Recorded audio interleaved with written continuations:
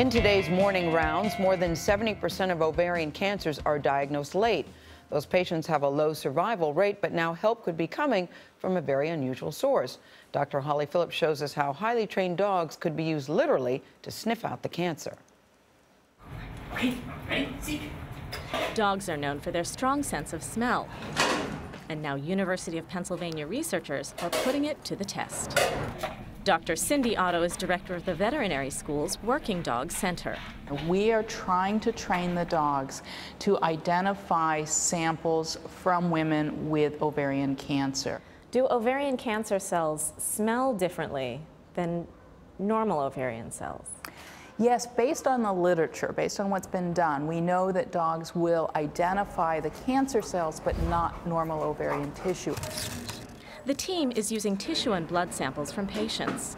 The dogs are taught to sniff through a series of containers until they recognize the cancer's chemical markers. Then they sit down to signal that they've found it. That was really perfect. A smaller study found dogs could do this with 90% accuracy. That was good.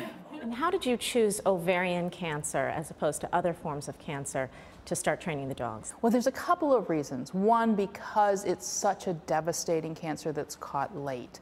And if we can develop a screening technique to catch it early, then that will save lives. Ovarian cancer is common, with more than 20,000 American women diagnosed each year. But because there's no standard screening test, 70% are diagnosed late. As a result, women like Anne-Marie Hanley are much less likely to survive. Hanley donated tissue to the study. I got to the point that I couldn't handle eating any kind of food. I couldn't walk upstairs, and I'm still being looked at with no one knowing what was going on. Okay, all right, see? The hope is that through early detection, the study will save lives. But that doesn't mean putting a dog in every doctor's office. The idea is to develop a simple saliva or urine test done by machine that will become part of regular treatment. We hope that it would be integrated into every woman's care in the not-too-distant future, a easy-to-use routine test that can detect ovarian cancer at an early stage. When ovarian cancer is caught in its beginning stages, women have a 90% 5-year survival rate. And Anne-Marie Hanley is happy to know so many paws are hard at work to make that happen. It sounds like a really wonderful way to discover something and use our best friends. Now, if all goes well, researchers hope a routine test will be available in the next 5 years or so.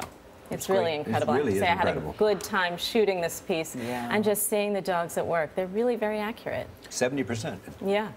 And dogs, we already know they can detect seizures, hypoglycemia, even heart attacks. Now this. Yeah, you know, it just has to do with picking up those biochemical markers that we can't smell, but they can. Dr. Holly Phillips, great story.